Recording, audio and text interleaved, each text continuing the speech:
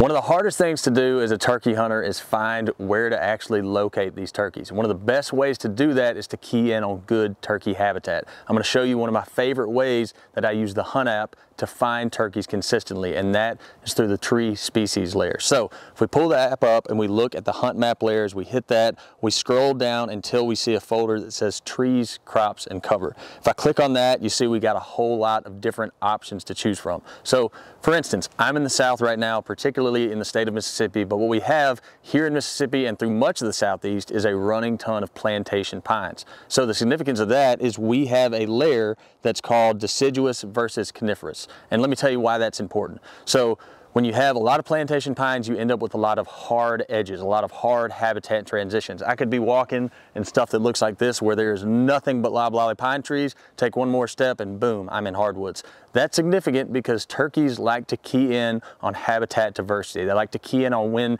different habitat types come together that they need to survive, that they like to live on comfortably. So if I turn this deciduous versus coniferous layer on, we automatically see the map's going to populate. And on like a large spatial scale, that's not overly useful to me, but if I'm keying in on an area that I'm hunting particularly, like where I'm at right now, if I look, I see I have this big lake, and then I have this lake kind of runs into this creek system. I'm seeing all these edges pop up where there's coniferous trees edged up next to pine trees. Why this is significant is this particular area that I'm looking at, I hunted in the past and I found a turkey. Let's just drop a waypoint on it. Waypoint, make it a strutting turkey. See right there where we ended up killing a turkey, you can see we have an edge, we have coniferous, meaning deciduous trees, we have a creek system rolling into that right there.